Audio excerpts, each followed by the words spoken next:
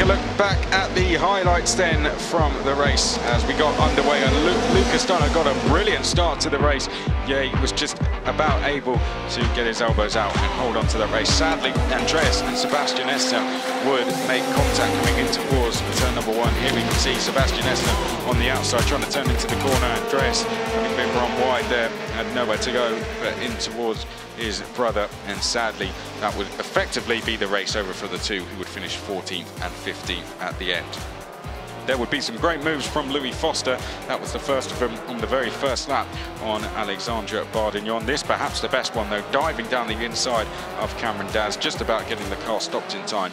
And Louis Foster, don't know what happened to him on the last lap though. He would drop back to 8th place after attacking Van Berlo for 6th.